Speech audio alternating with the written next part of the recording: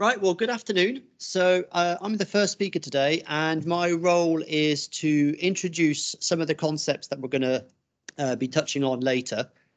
And because it's December, I thought I'd do this with a bit of a tongue-in-cheek festive feel. And so basically the question is, when will Santa get to my house? And this is very much a tale of forecast uncertainty. So we're going to be helped along the way today by this elf here, and we're going to be talking through a number of key concepts that are going to really help put everything else in this afternoon into context. So I'm going to try to cover an awful lot here. I mean, each of these is a lecture course in itself, but we're going to be talking about initial condition uncertainty, model uncertainty, the quickest ever explanation of data simulation. Then we're going to talk about spaghetti plots, contour plots, ensemble meteorograms, stochastic physics, and even some current areas of research. And can anyone guess the name of this elf? No, it's Elf Richardson. Right. Right, so here is our problem. We have some young children who are absolutely desperate to see Father Christmas when he comes to their house. But they have a dilemma. They don't know what time he's going to come down the chimney, and they don't know what time Father Christmas is going to come to their living room. So what should they do? Either they stay awake, but then they risk falling asleep and being asleep just as he arrives, and then they miss him altogether. Or they could go to bed early and set an alarm so that they wake up as Father Christmas comes, but then the question is, at what time should they set that alarm for? So throughout the talk, this talk, I'm going to try to keep drawing the parallels between the Father Christmas stuff and the weather forecasting stuff. So basically, this is the same as there's a chance of a serious weather event. What should you do? So option one is you do nothing and you go, you know what? I'm not going to spend any money protecting myself, and I'll just let things happen. And if they happen, I will take mitigating action once I know what needs to happen. And if that's more expensive, well, so be it. Or you could decide to invest early. So you take preventative action to avoid any potential impact, but then obviously you then risk the possibility that you've spent money unnecessarily, as it were, that you've protected yourself from something that hasn't happened. So here's our map of the world for the purposes of today. And so these children live in southern England. And we all know that Father Christmas heads off and he heads east, he goes to New Zealand, and then he works from east to west. We'll take that for granted. In the same way that we know about the maths and the physics of how the atmosphere works, you know, we can write those equations down and we understand the problem. So we need to start this problem off. We need some initial condition. So where is Father Christmas starting from? North Pole. Brilliant, North Pole. But is that grid north? Or is that like magnetic north? Or actually, I think there's some Finns and Norwegians at the back, and they will be adamant that he actually comes from Lapland. So even in our initial conditions, we're not actually completely sure what the situation is. And so this is the same with the state of the atmosphere. We don't really know what the current state of the atmosphere is perfectly, all the variables at every location. We don't know that perfectly. And even if we did, there are some atmospheric states which are inherently more or less predictable in terms of predicting the weather pattern over Western Europe 5 days later. So the next question is, well, what time does he leave? So he's going to leave on the evening of Christmas Eve. Fine. But if he's leaving from northern Canada, it turns out there's some fog. And so actually he might be delayed. He might leave just before the fog hits, or he might be delayed by a couple of hours. Similarly, if he's leaving from Lapland, there happens to be a really strong jet stream, and then he'll go eastwards really quickly. And so given those different initial states, where he's going to be a few hours later could be quite different. And so the parallel here is El Nino, Southern Oscillation, ENSO, or the North Atlantic Oscillation. So there are atmospheric states which, in terms of how predictable it is over Western Europe a week later, there are situations where we are better at predicting the weather a week later, and other cases where we're not. Right, so a few hours go by, and depending on where he left and depending on exactly when he left, we know that a few hours later, Father Christmas is somewhere in New Zealand. And so we can kind of draw contours here. These are kind of contours of equal probability. And so there's a range of possible places where Father Christmas is. And for the purposes of drawing parallels to weather forecasting, we're going to call this our background, our kind of our first guess prediction of where Father Christmas is. Now, at the same time, all the kids are on social media and they've got their phones and they're there on whatever social media platform still exists today.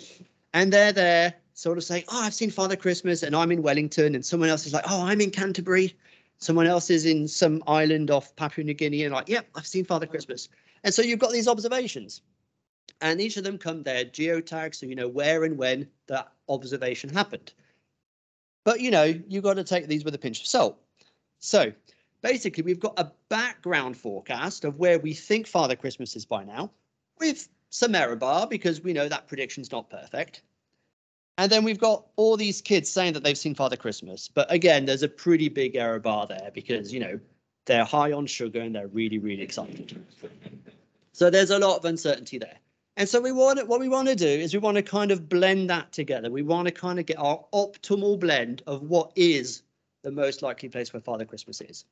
And so we're going to combine these two together and we're going to create what we call an analysis. So this is our optimal blend of the background forecast with its errors, combined with observations and a knowledge of their errors to kind of give us our best guess of where we think Father Christmas is. And so here we have a modified set of contours, which looks a little bit like the initial prediction over here, and it looks a little bit like the observations over there.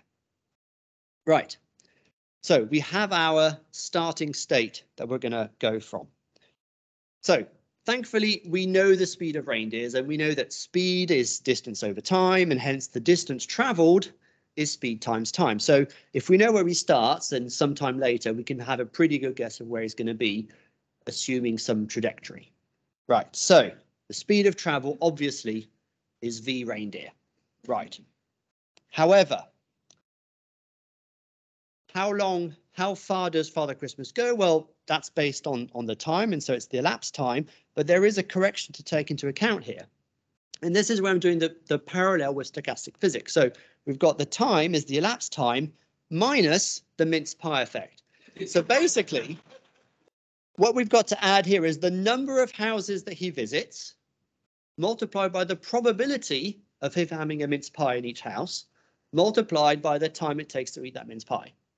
And that total amount of time is a reduction in the elapsed time that he can use to travel. There's also obviously the mulled wine effect that needs to come in with a higher probability, obviously. And as we all know, Father Christmas does have the tendency to get stuck up the chimney. So you take all these factors together, and so the amount of time that he's actually traveling for 6 hours later, well, he might not have actually traveled for 6 hours, probably somewhere between 5.5 and 5.25, but we don't know. And so if you were to code this up, you would have a probability there. So you'd have a random number generator and you say, well, if I pick this random number, I do this, and if not, you do that. And that's the same kind of thing that we do in weather forecasting, where we have stochastic physics, where you have some random number that perturbs your forecast. And so this is the analogy here. So we know the physics of the atmosphere. So very briefly, we know the primitive equations. So this is fluid dynamics on a rotating sphere, easy peasy. And then there's the subgrid processes, which are typically parameterized. So this is radiative transfer, cloud cover, convection, rain, snow, flow of orography, all that stuff gets written down as equations, and we combine them so that our total tendency, and by tendency here, I mean the rate of change of temperature with time. So the total tendency, T, is the dynamics bit, which is the large scale fluid evolution, plus all the physics. And there is this little epsilon term here. So this is the random noise. So this is a random number with a mean of 0 that slightly increases or decreases any one of those bits of physics. And that's what we do in forecasting. Right. So let's launch our first forecast. So we start off from one of the possible places that Santa can start from, and we don't overthink it, but you know, we have some trajectory that he's going to follow, and sometimes later that is where he's going to be. But let's not just do this once, because that would be a bit daft, wouldn't it? Because that's sort of saying that we think that one forecast is going to be perfect. So let's run this several times, like 3 or 4 or maybe like 8 times. And so what we're doing here is we're doing an ensemble. We're saying, well, we don't know exactly what's going to happen, but here's a range of possible outcomes, each of which are equally probable. So that's the end of each of those little trajectories is where he might be sometime later. And then further on into the future, this is effectively spaghetti plots. This is all the possible trajectories of where Father Christmas might be 6 hours later or so. So this is completely analogous to having the track of a hurricane going through the Gulf of Mexico and seeing it veer or not as it makes landfall. So how do we interpret all of this? I mean, there's all these lines. They're quite hard to interpret. So one thing we can do is we can take the ensemble mean.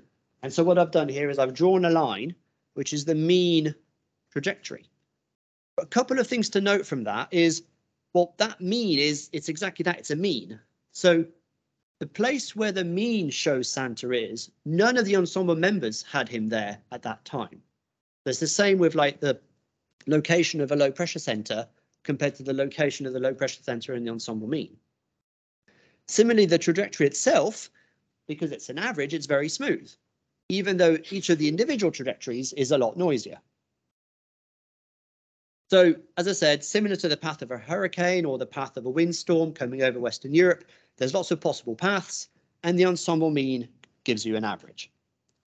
Are there better ways of depicting this in a more informative way? So one thing we could do is to plot a probability map of where is Santa at 1 a.m.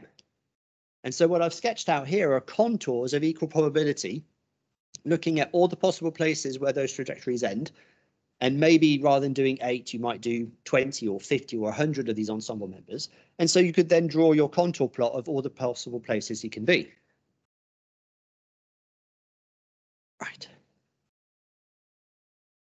So this is the same as now the cone of uncertainty. Rather than showing the track of the hurricanes coming through the Gulf of Mexico, we sometimes see these cone of uncertainties where you have a cone with shading that kind of goes yellow and red as you get nearer the center. That shows the probability of the hurricane center going within a certain distance of that point.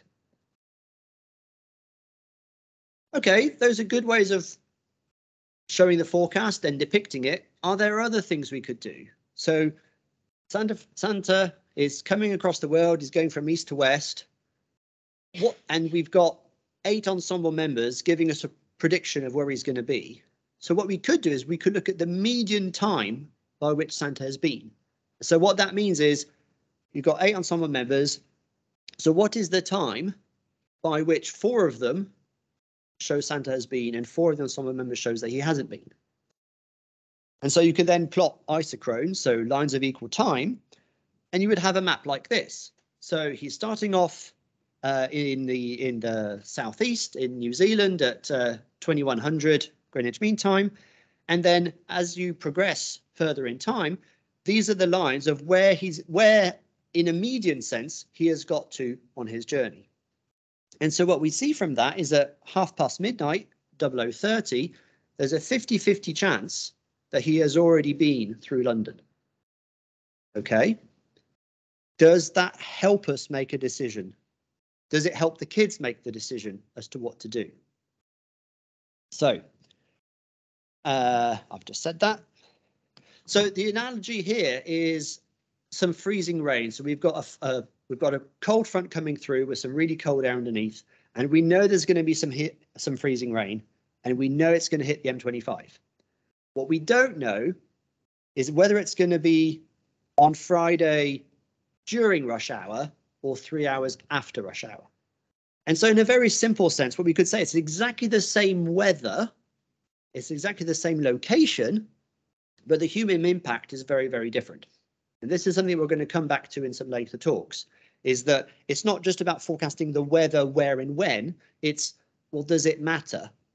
And then does it matter for decision making? So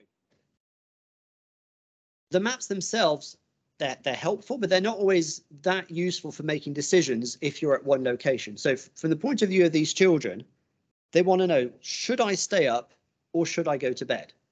Similarly, should a council grit their roads? Is it going to be freezing? Do I grit the roads and spend money on salt and wages for the lorry drivers to grit the roads to prevent the accidents? Or do I not bother and then deal with the road traffic accidents next day? So let's do some probabilities here. So here is a time height plot. So we've got time along the bottom from 1800 yesterday evening over Christmas Eve to midnight into the early hours of Christmas Day. And then along the y-axis, we've got the probability that Santa visits within this hour. And so what we see from here, obviously, is that between 0 and 1 a.m. is the most likely window when Father Christmas is going to come. But there are non-zero probabilities either side of that. So what do? So we can integrate that, basically sum that up going from left to right, and we get a cumulative probability distribution. So this is the probability that Santa will have visited by the end of this hour. And so what we're seeing here is that by 9 o'clock in the evening on Christmas Eve, there's 5% chance that Santa's been. And then as you go through the peak of this distribution, this accelerates and climbs quite quickly. And then the probabilities get much higher, and then they kind of plateau off later on.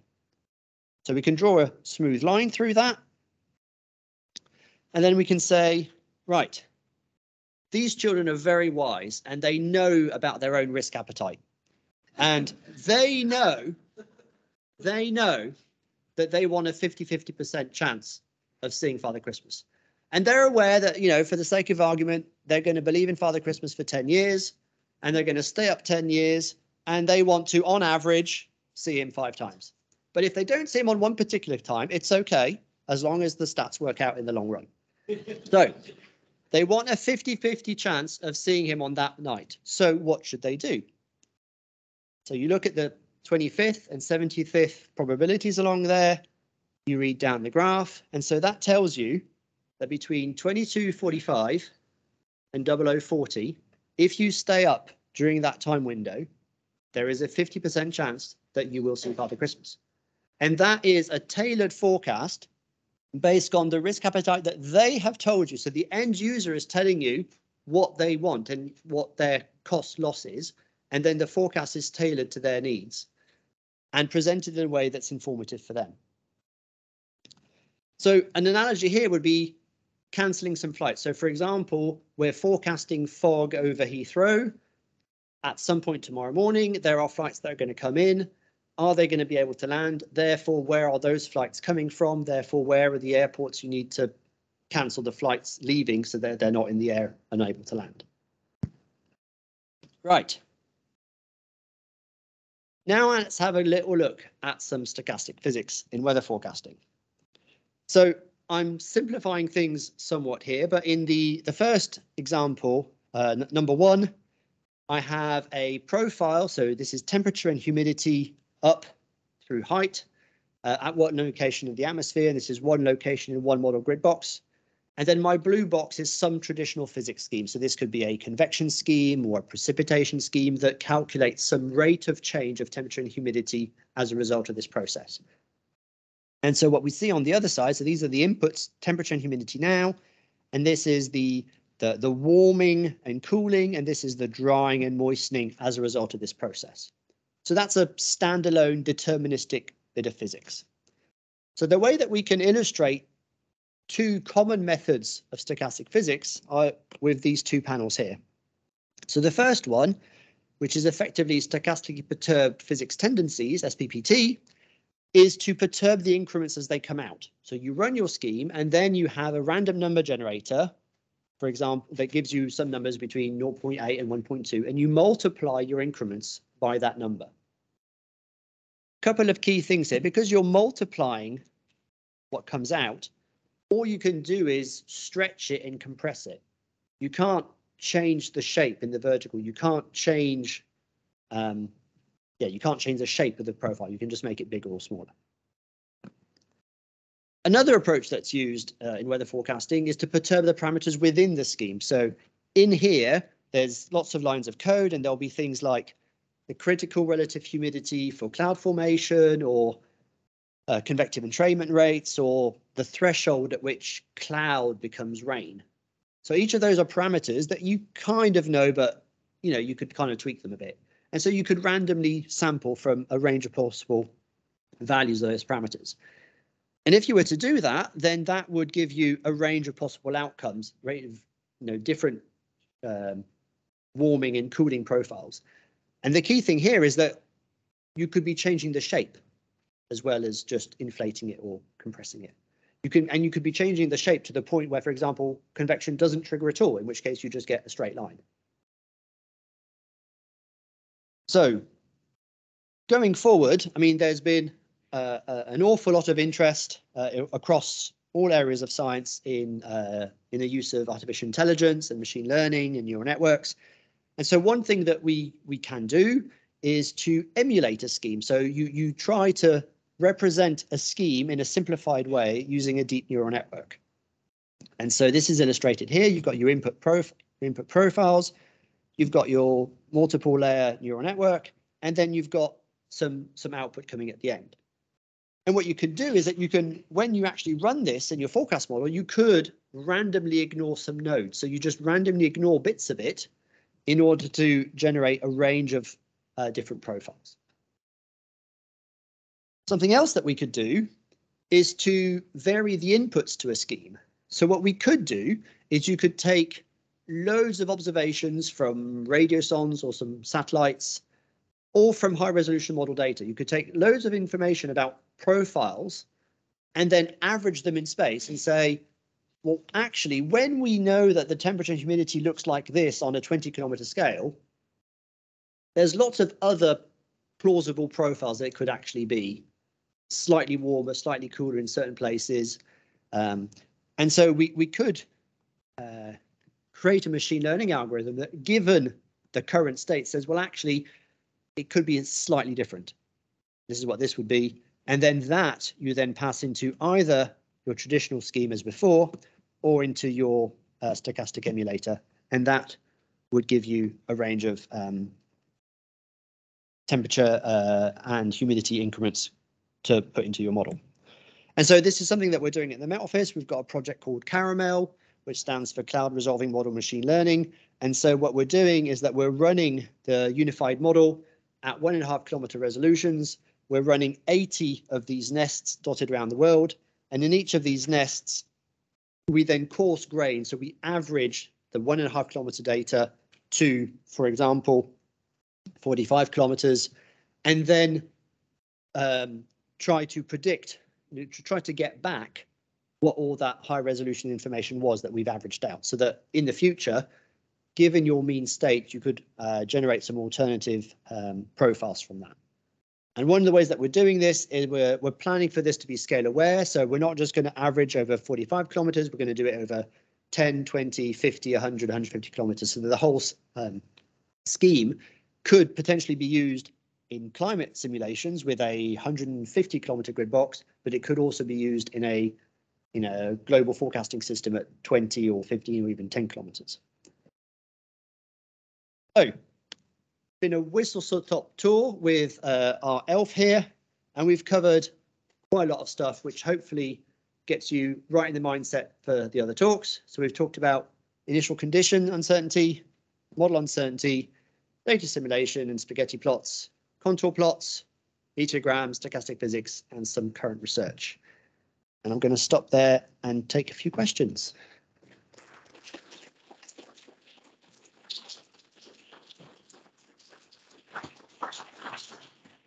Thank you very much, Cyril. That was really interesting and light-hearted talk. There must be some questions, I guess, from the audience.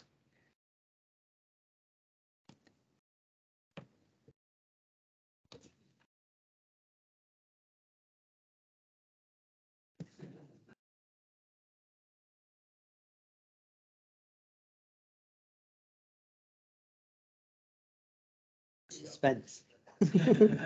Nice and warm in here. Yeah, thank you for that.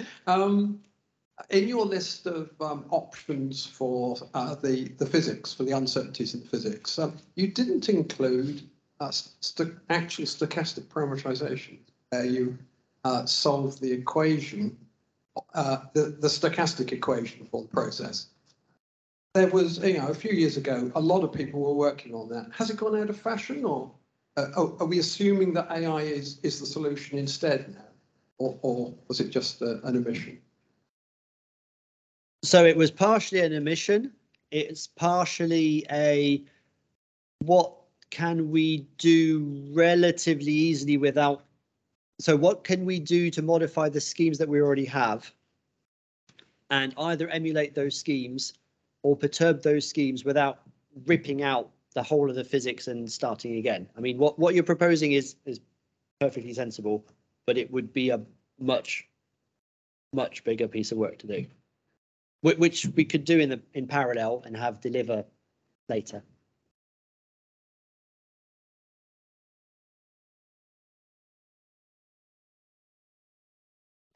Thank you for the nice entertaining talk. Again, for the stochastic physics parametrizations, in the last example, the coarse graining, would you use the same parametrization scheme for the low resolution, the high resolution, or this parametrization is scale aware? I mean, it will be different. Okay, so there's. So the parametrizations is not the same, perhaps. Are you asking whether the parameterizations used in the kilometer scale model are the same as the ones in the global model? In part, yes. Although the kilometer scale model does not have a cumulus parameterization scheme, that's completely switched off, and some of the cloud macrophysics schemes are tuned differently, and lots of other things are tuned differently. So it's not exactly the same physics, but it's a sensibly tuned different physics, which is used for operational forecasting over the UK and other places. So we're fairly confident that it's all right. Once you coarse grain that, the idea would be to then be able to use the same thing in different resolution global configurations.